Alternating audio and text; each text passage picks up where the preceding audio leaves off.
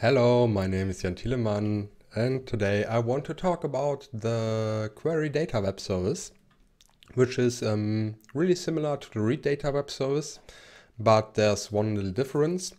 The queryData web services can not only return either 0 or 1 entries in return, it can return a whole list.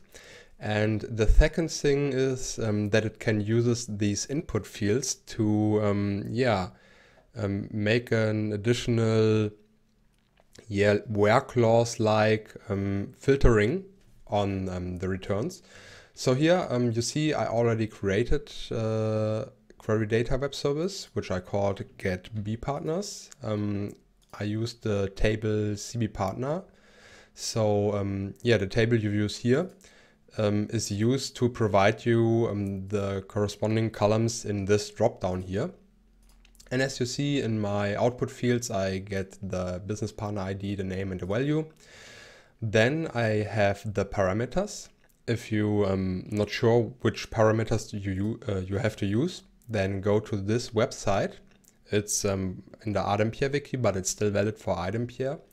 And search the queryData web service. And yeah, you need the table name, the action, and the record ID, but you don't have to fill it because it's ignored, but it has to be in the parameters here, otherwise it won't work. You also can specify a filter, which is another additional where clause. So I will show it to you here.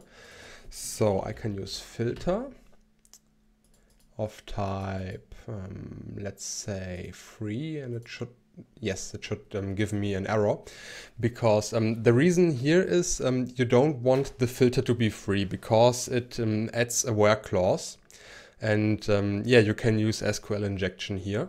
So that's not a good idea to use this as a free, but if you really want, you could do it. I wouldn't recommend it to you, but you can set a constant value. For example, you could say is active equals yes, so it will only give me active entries, but I don't need this in my showcase here, so I delete it again. Yeah, I have the record ID, which is free, but we won't use this parameter. We have the table name, which is free because I want to show you a little thing. And we have the action, which I defined as a constant because it has to be read in the queryData web service, otherwise it won't work. So yeah, my input fields are name and value. So I can filter entries either by name or by their value.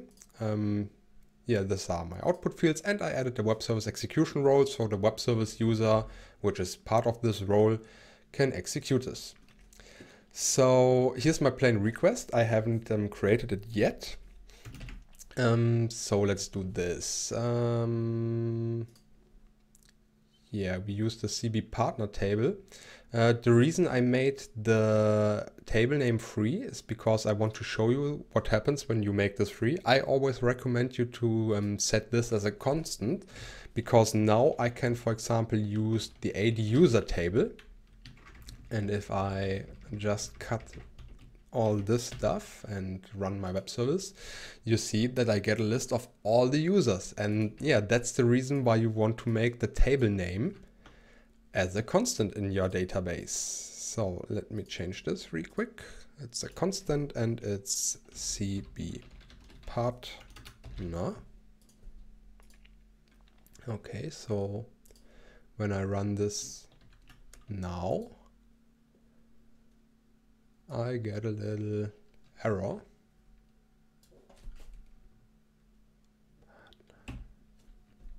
So apparently I've made a little mistake. CB partner. It's the record ID I changed. Oh, that's that's my fault. I'm sorry for this. I want the table name to be a constant of CB partner. Save this. Okay. So when I don't specify any of my input fields and simply call my web service, I get a list of all the entries it can provide me. So let's add some other fields. The record ID is not used here. It doesn't matter if I provide it or not, so I don't do this. I'm not sure about the record ID variable, if it is used here or not, but I think it's not. The filter is a constant, so I can't use this. The action is also already a constant, so I can't use this.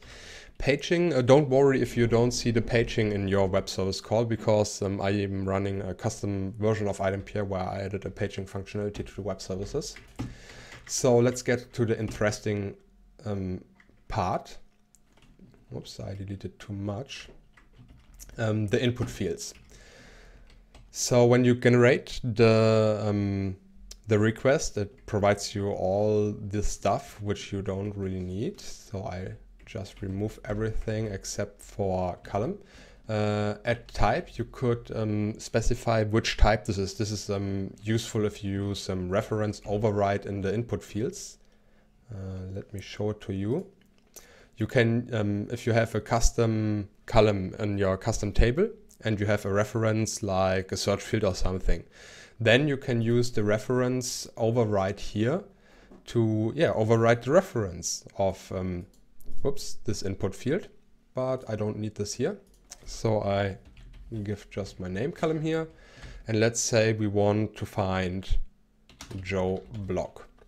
So I can add this data row to my web service where I have this field, and in the field the value, and don't forget the column as the attribute. So I run this and you see I only get Joe Blog. Notice that you can't use wildcards in this web service, in the queryData web service. You could, if you would make the filter a free parameter. Then you could use the filter with a wildcard because it's passed directly into the SQL behind the where clause. But yeah, as I mentioned, that would open the application to SQL injection, and we don't want that.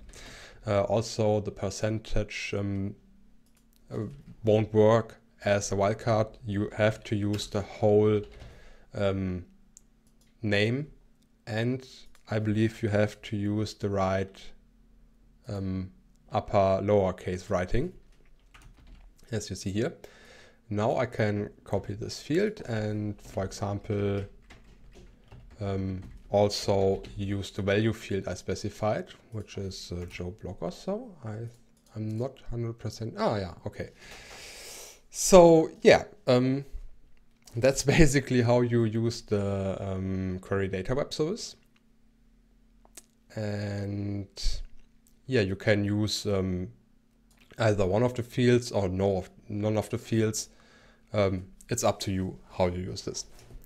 I hope this video helps you, maybe a little bit. If yes, then feel free to leave me a comment or give me a thumbs up, and I see you in the next video.